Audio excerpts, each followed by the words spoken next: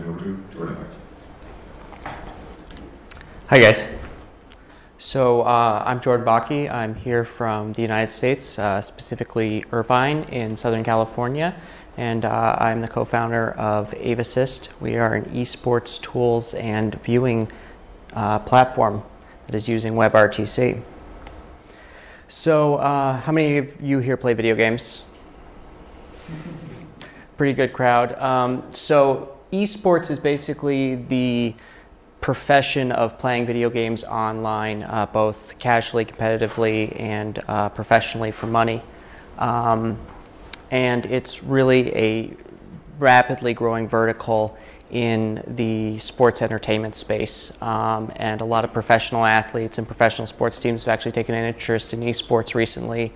Members of the current and former members of the Los Angeles Lakers have brought esports teams. The University of Irvine, or University of California at Irvine, has opened a first of its kind esports arena and is offering full ride scholarships for players to come and attend the University of California at Irvine and play League of Legends for them.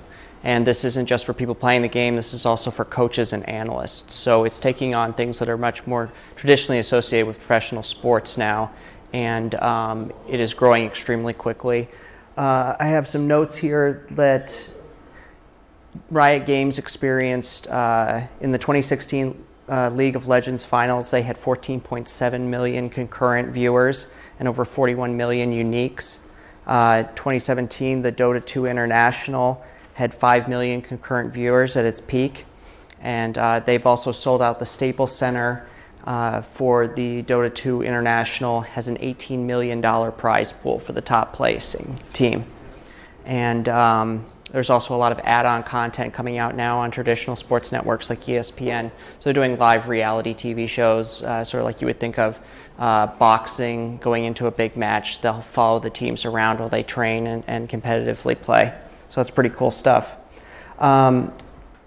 So basically what we noticed about the market was that there's a lot of casual and competitive users who are bootstrapping sort of an experience with the tools that they're familiar with, which is Skype or Hangouts for screen sharing, and then older VoIP technologies, TeamSpeak, Mumble, Ventrilo, to collaborate and play online. And then there's a lot of really newer big platforms like Twitch that are coming out that use traditional broadcast over the web technologies, RTMP and HLS, to basically broadcast one-way gameplay. YouTube Gaming is another example of this, where you have a single broadcaster and they're broadcasting to a very large audience. Some of these people have millions of followers, professional advertising deals. I don't know if anyone here has kids, they're probably familiar with their kids now have, their favorite YouTube or Twitch streamers that they like to follow online, and for better or for worse, they're more interested in watching their favorite streamer than they are going outside and playing football anymore or soccer. And most of the tools that were available to stream to these platforms are actually open source tools. There are some paid ones, but they use Open Broadcaster, OBS, XSplit, and these are technologies that are used to basically capture the screen and then broadcast over Flash, which is RTMP. Flash, as you know, has been around for a long time. It's kind of going away. And then it's also some latency is introduced as that video goes both through a CDN, gets transcoded and then pushed out to the user. So there's usually a 20 or 30 second delay when you're playing on Twitch, which doesn't make it very good for collaborative, just one-to-one when you're playing together online. So we set out to build a desktop-based application because at the time we saw that the tools that were out there are typically desktop-based, and we wanted to encapsulate the solution in sort of an iPhone-like experience where we controlled everything about it. There wasn't a website to go to play back the content, and you didn't have to install a third-party extension also to capture your screen. So basically an all-in-one solution where you can capture your screen and play back your content.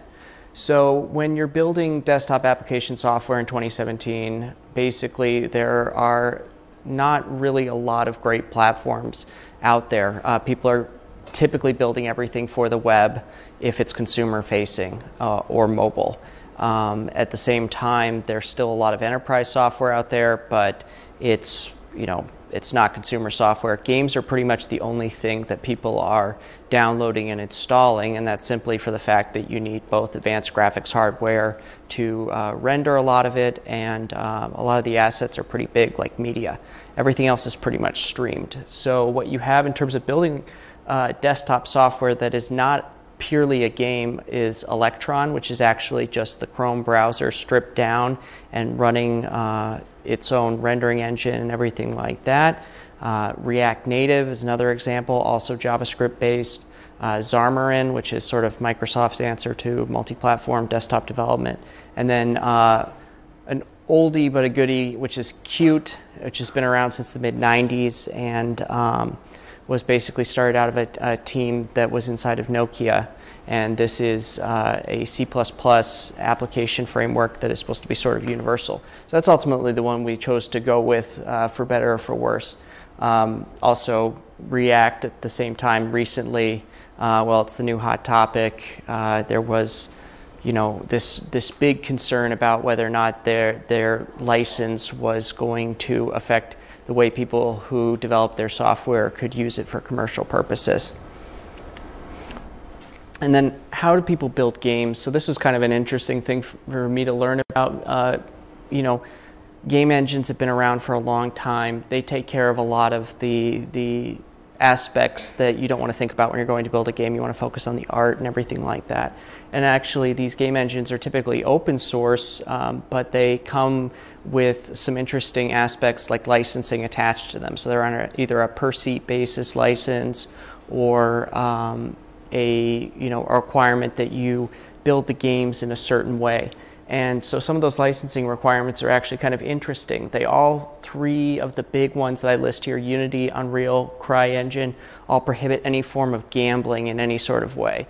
So if you built anything with one of these game engines and you were going to build a slot machine or anything like that, you would have to call them up and pay them a special fee so that people could gamble with your software.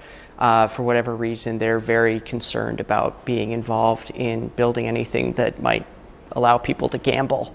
And they are, excellent tools in terms of abstracting away some of the more difficult things to implement that you don't want to redo. Physics in virtual environments and that sort of thing are sort of, sensitive, and also accessing the GPU drawing layer and everything like that. Most of these people who are creating games are artists. They're not low-level GPU programmers to begin with. The other thing that's really interesting about building games is that, for a long time people have been talking about cloud gaming. And it's interesting to see, especially in the video space, that some of these licenses actually come with specific clauses prohibiting you from streaming your video. So cloud gaming is basically the concept of rendering the game's content on a server somewhere else in the cloud, and then having a thin client like your television or your tablet play back. And what you get there is you don't have to have an advanced graphics hardware. You don't have to download a lot of content. You basically just need an internet connection, a screen, and a controller of some kind. But actually, these game engines specifically require you to buy a second license. And then there's also some other funny aspects like CryEngine. You're not allowed to build serious games. So if you build not so serious games, you're free to use it. But if you build anything that's serious, and they don't really specify what is considered serious, so it's up to you whether or not you find that. And then there's also sort of these intermediate services, which if you're a gamer, you probably heard of, things like Steam and Lumberyard, and these services sort of fill a different niche in the video game distribution industry. Some of them allow content producers to publish their content and sell it. They also provide some sort of aspects of microtransactions inside of games. Amazon is Lumberyard, which actually is basically just a license encapsulated inside of a CryEngine license. And then they give you some widgets to basically extend your games with Twitch, which makes sense with Amazon's sort of model of get the customer in on some proxy product like Twitch or something like that, and then get them into a Prime subscription, and then get them buying Prime and everything like that. So it's sort of interesting that Amazon has taken an interest in this. Again, cloud gaming, as I mentioned before, the thing about cloud gaming that's sort of interesting to me is that a lot of money's been poured into it, but you don't see the AAA titles coming out and being streamed strictly from the cloud. The new BioShock game or something like that, these titles are still getting packaged and published and put on the game console or anything like that. And that could be for a couple reasons. I think the biggest one is probably that they don't want to risk changing the business model, which is a per unit sold business model, to a subscription model. So there's online subscription services like Xbox Live, PlayStation, that sort of thing, which are for competitive gaming online, but the actual content of the game still lives on a disc or on a downloaded binary. And I think that just has to do with the risk, and also the economics aren't quite there. You'll notice that with most of these subscriptions, they run a virtual box, and it is very tenuous as far as the proximity to the actual amount of hardware that you need to have to run one of these services, because you're looking at a situation where you have to be able to both take the interaction from the user, and I'll get to this in a little bit later of a slide, but also the key press, go to the server, render the next frame, send it back to the user in enough latency time. And it's one thing when you're watching content or speaking to someone, if there's a slight lag over about 100, 150 milliseconds, you don't notice it. It isn't perceived to your brain. But when you're touching something on the screen or physically interacting and you expect the character to move when you press the controller, that can happen in a fraction of a second, 10 to 15 milliseconds when you're using a GPU and local hardware. But 100 and 150 milliseconds, that's 10 times as long, so you start to feel like you're in slow motion. And again, they're still using the traditional, for these cloud gaming services, RTSP and X264. RTSP has been around, I think, since the mid-90s. These guys probably have more of history of it than I do. But they're using it in such a way that, because the quality is high and there's a lot of hardware acceleration for encoding with X264. Then there's also these sort of cloud gaming devices. This is sort of an extension of the same sort of product, but these also rely on you having your GPU in your house, basically, and then you can stream to your thin client, your TV, or something like that. So you basically get a bigger monitor for the cost of not having to attach your TV to your monitor, or attach your computer to your TV. And some of them package a cloud gaming service in it, but you'll notice that they don't package the full AAA titles for available play. They package some older titles, some backlog titles, and that sort of thing. And again, they're using the sort of same model of RTSP and X264, but because you're on a local area network, you can do it with much more high quality, and it's sort of a one-to-one model. If you buy this product, then it hooks up to your television, and the GPU rendering is happening on your computer, and then you're able to play 4K games on your thin screen, your client, or your thin client.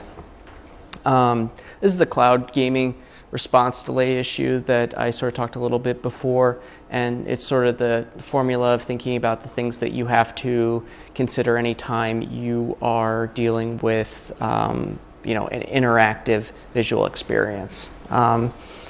Pretty simple. Press the key. How long does it take the frame to go, the interaction to go over the network, render the frame, and then return the frame back to you?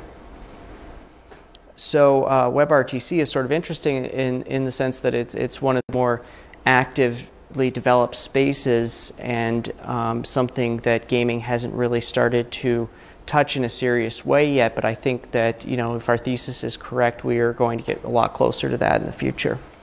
And I've gone over a little bit, and I've got quite a few slides here. Beam Mixer was already mentioned earlier by Lorenzo. So because we were building in Qt, we did not have access to a Chrome web browser, which was kind of an interesting aspect for me. I went out there and tried to, some of the things that Dan highlighted earlier, learn a little bit more about WebRTC because it offered some of the low latency, but it was really hard to find anyone who knew enough about WebRTC that wasn't just trying to sell a finished enterprise product solution.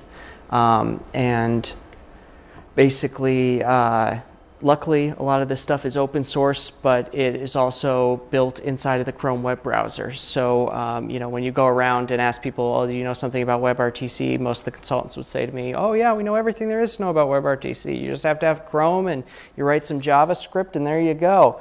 Except I'd say, okay, that's great, except, yeah. Except I don't have a web browser. And then then it was just crickets because they had absolutely no idea how to deal with it. And so I met Dr. Alex serendipitously on the internet about a year ago, and I emailed him desperately and just said, I read your blog. You seem to be the only person in the world that knows about, using WebRTC sans Chrome. Will you please talk to me? And flew up to San Francisco and crossed paths with him, and he was the first person who actually looked at me and said, oh yeah, I think this is probably possible. So we started to go about a process that he had already sort of undertaken in his, not his spare time, but I don't think he had commercialized the process so far, which was actually building libWebRTC, which is the component of the Chrome browser that is specifically developed as the open source implementation of WebRTC. And it compiles a lot like Chrome, but it is unique in the sense that we are only taking the pieces that are required to implement the WebRTC component and then creating a static library that can be then linked into other C++ applications like the one we were building in Qt.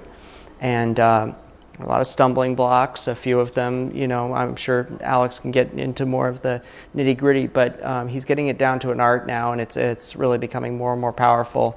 And we think that's really great because it's an opportunity to use WebRTC in situations where you wouldn't necessarily want to have a web browser. And that's sort of Qt's big thing right now, is that not every application in the future, every human machine interface is going to run inside of a Chrome browser. When you are, looking at your tachometer in your, your digital tachometer in your Tesla or something like that, and you're not going to use Chrome localhost, to look at that sort of thing. You're still going to need a native application.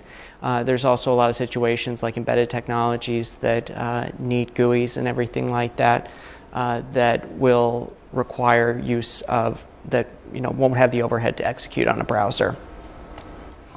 So what's next for us with this? There's a lot of really interesting things that can apply to gaming. Some people are talking about using WebRTC's data channels to do peer-to-peer tick servers, which is a component of a multiplayer game where people can basically they coordinate the gameplay amongst multiple players. There's also people doing peer-accelerated CDNs for distribution, which is really great in countries that have low bandwidth penetration. And I think that's exciting for eSports because its biggest growth market is here in Asia-Pacific region, especially in China, and also countries that have, might not necessarily have the same levels of bandwidth penetration. South Korea, of course, is the home of eSports and also the most, wired country in the world. So, they can broadcast from South Korea more content into China. Here's a little bit about our company, and so far we have had developers all over the world. It's really been fun going around talking to people and meeting a lot of these kids who are playing video games both at a professional and a semi-professional college level. Kind of an interesting crowd. And some screenshots of our product in action. Just gaming product, we have to be a little bit more visual with our slides here. All right, that's it. Thanks a lot, guys.